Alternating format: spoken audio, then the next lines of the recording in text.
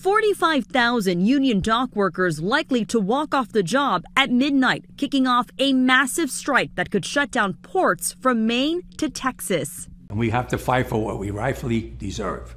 Let's get a contract and let's move on with this world. The union demanding a 77% wage increase over 6 years and limits on the use of the automation of cranes, gates, and container moving trucks. The United States Maritime Alliance has responded, offering a 40% pay hike.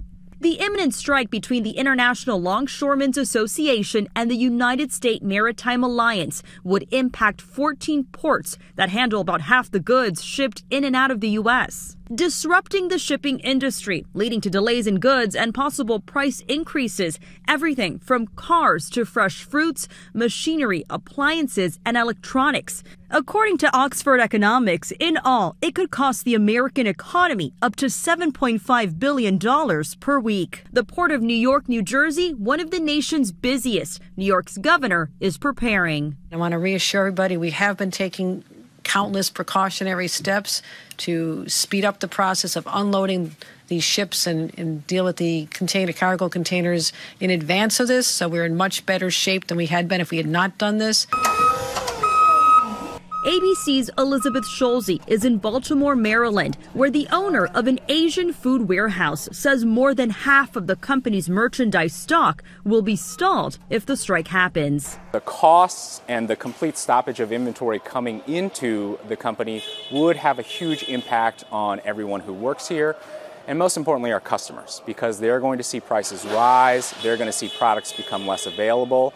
President Biden saying he does not plan to intervene, which he has the power to do so, saying it is collective bargaining, urging USMC to come to a fair agreement quickly. Melissa Adon, ABC News, Los Angeles.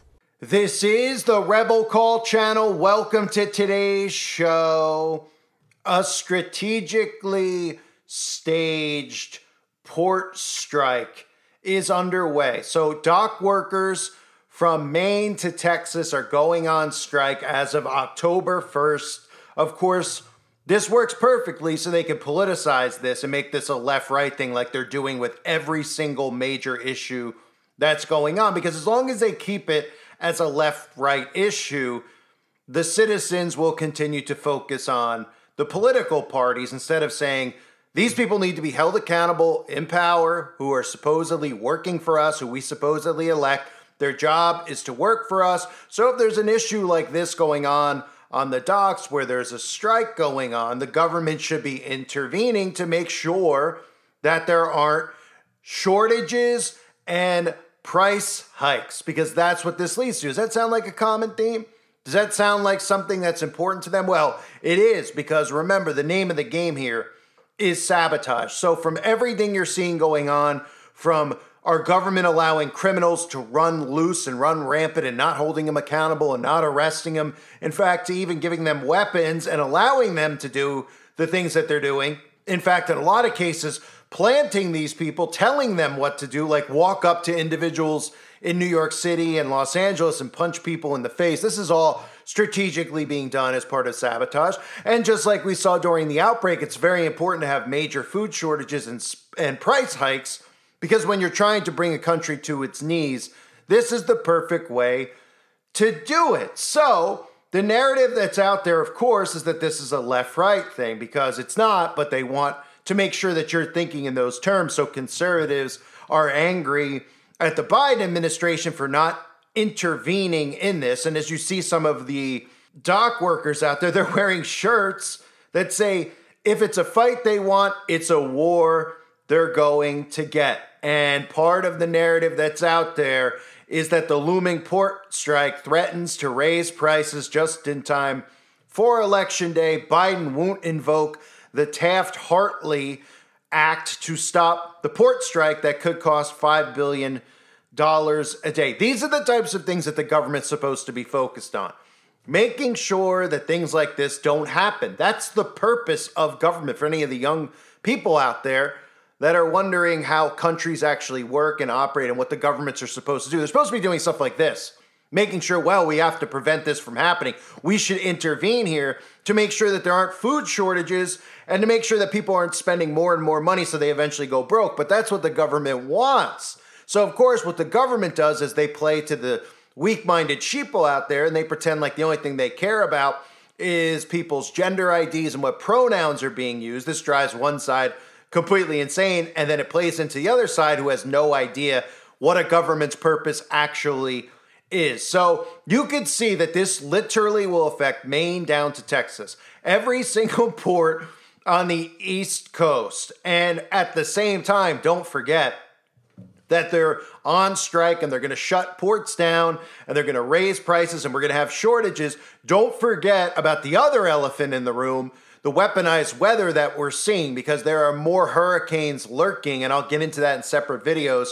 We have Joyce, we have Kirk. We just have convenient tropical storms turning into hurricanes that we're supposed to believe is natural, but the more desensitized people become to storm after storm after storm, and the more they hear that this is part of what happens with carbon emissions, the more they'll accept it as reality and not see what's actually happening, which is the government using silent weapons for quiet wars. Even though these weapons aren't so silent, they just know that you won't be able to figure out that they have the ability to create these storms, and they're targeting specific areas. And it's convenient that the East Coast is being ravaged by this. So if you haven't heard, the guy who's supposedly in control of the ILA, of this port strike that's going on, his name is Harold Daggett.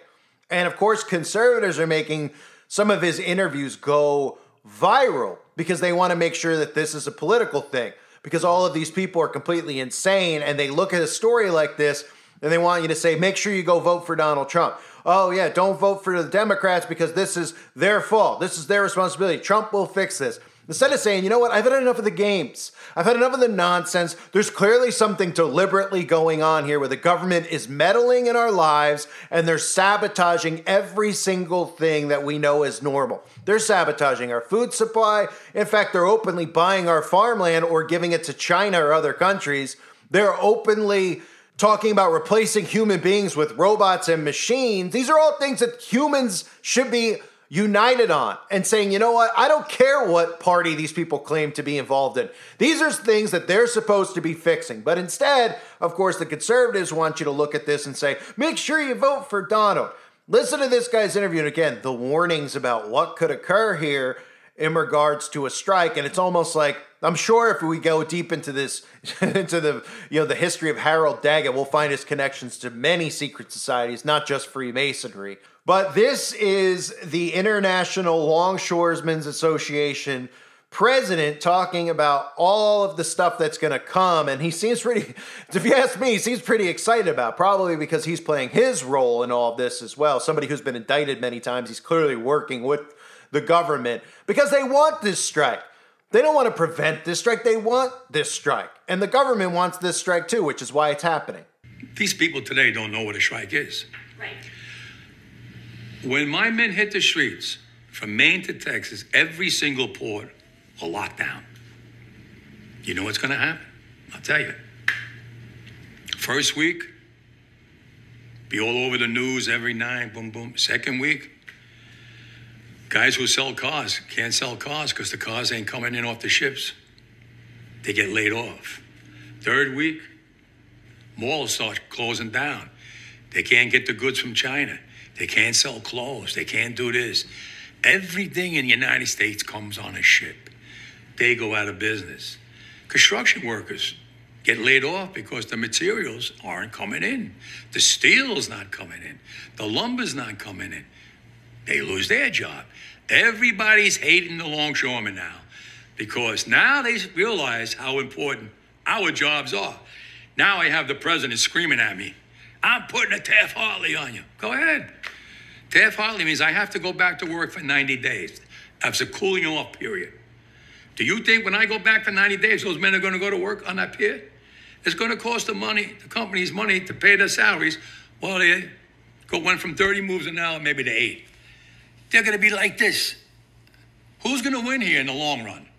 You're better off sitting down and let's get a contract and let's move on with this world. And in today's world, I'll cripple you.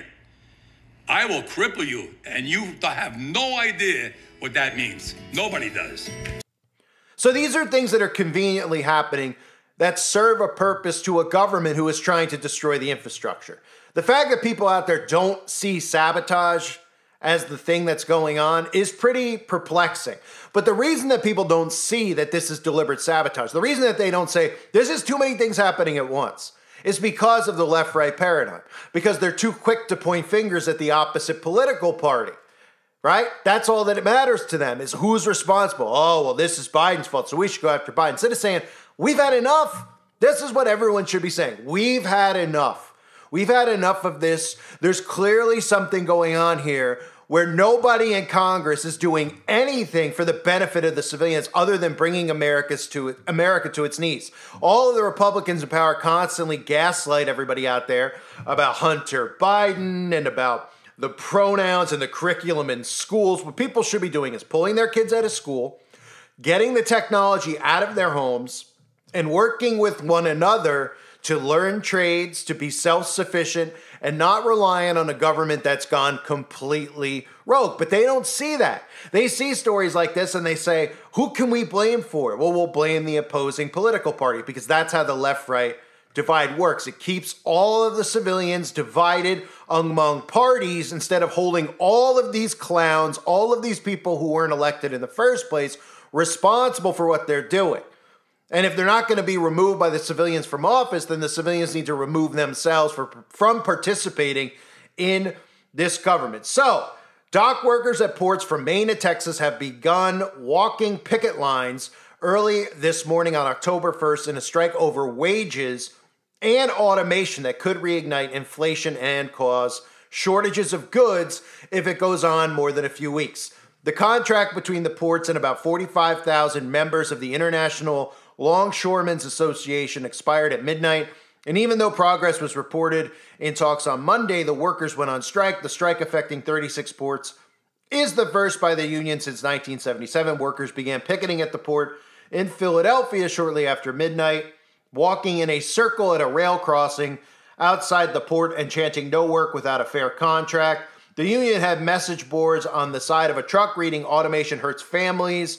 ILA stands for Job Protection. Local ILA President Boyce Butler said that workers want a fair contract that doesn't allow automation at their jobs. And this is how it should be everywhere. We shouldn't just be saying we don't want automation. We should be saying we don't want any of this stuff they're trying to tell us that we need to adapt to, like artificial intelligence, because all the benefits they tell us about are all there to make you accept it. All the benefits of, AI and all of these brain chips and these Neuralink technologies that they're pushing, well, it's not for you to decide if we should have it, because people are creating it for that poor person that nobody knows who has Parkinson's or has Alzheimer's. Instead of saying, well, why do they have it? Because the government's responsible for giving these diseases to the civilians, because they're spraying chemicals on us every single day, and they're sticking it in our food and they're putting it in our water. And that's why, because guess what? It's not natural for human beings to drink soft metals or to eat soft metals, or for them to be exposed to it every day from the sky and the air that they breathe. That's why everybody's so sick. But of course, they'll never tell you that. They just want you to say, look, we're going forward with this tech because we want to help these people out there who are sick. And it's not for you to say if we should do this or not, because we're good people. Thus, we have them moving forward with all of these technology advancements, which are really just to coerce you into accepting this technology and eventually embedding yourself with it. So back to the strike. This whole note, this is exactly what the government should be focusing on. The government should be focusing on, look, we don't need another shortage. We don't need any more inflation, especially after what happened in 2020, 2021, 2022, where we cost so many people their jobs, where so many people were unable to work and had to close their businesses. And on top of that, we forced people to lose their jobs because they wouldn't take something that they didn't want to take, even though we always preach about it being your body, your choice. So this would be a top priority, right? This shouldn't be a political thing. This should be well, they're all American citizens. We don't want anyone to go broke. We don't want anybody out there to have shortages of needs or services or whatever else could possibly come from a port shortage. Let's talk about shortage again of toilet paper, shortage again of food, all these things, right, that we take for granted. Until, of course, we can't get them anymore and we realize, well, wait, we don't have any trades. We don't know how to produce any of these things on our own. We don't know how to farm on our own. We need Walmart. We need Ralph's. We need ShopRite. We need all these grocery stores, right? Which we should never have gotten to this point in the first place. But, of course, we could thank our grandparents and our fathers and the generations before us who got us so dependent on being able to go and buy food from a store over the years that it just became second nature.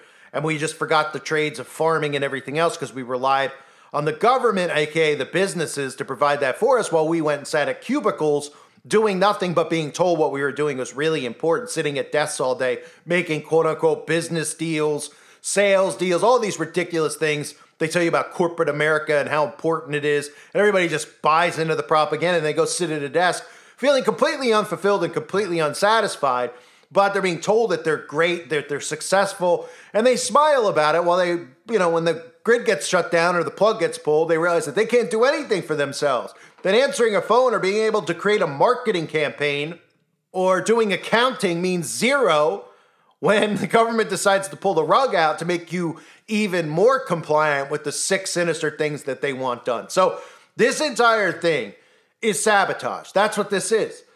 The government should they should be looking at this and they should be saying, well, we give billions of dollars to Ukraine every day, right? Every day we give billions of dollars to other countries, which is not part of how taxes are supposed to work. Our tax money is supposed to go to our country, but now people are so just used to it and don't care anymore as long as they can fight with the opposite political parties, voters. They don't pay attention to the fact that this is illegal, what they're doing. But our government should be obviously intervening here and stopping this from happening because this could bring America to its knees economically. And that's really what they're supposed to be doing. But if you know what they're actually doing, they're sabotaging the United States of America. And this is just more proof of it. So we'll see where this story goes. Of course, conservatives will say that we gotta go vote to make sure that this gets fixed. This would never happen on Trump's watch, right?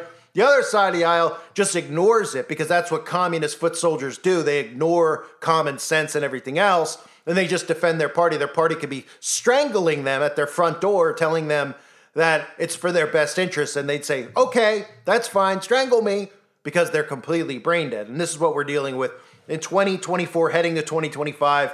We're just witnessing our government allowing our country to collapse and keeping you so distracted and divided with so many different issues and so many different stories, from all of the crap that they tell us every day about Trump and Kamala, filtered all the way down to the stuff that they deliberately put out there like P. Diddy. All these things really just keep people completely distracted from saying common sense things like, wait a minute, we've supposedly voted you in. You're supposed to make sure stuff like this doesn't happen. Go fix it, or we'll find somebody who will fix it, because that's what politicians are supposed to do. That's what their job is, to work for us. And if they don't work for us, they should be replaced with people who will work for us. But they don't want you to think like that. They want you to just constantly be distracted and constantly blame the people who vote for the political party instead of actually blaming the people in power on both sides of the aisle who are sabotaging the United States of America. I thank everybody for being here. Hope you're all doing well. God bless all of you as always and your families.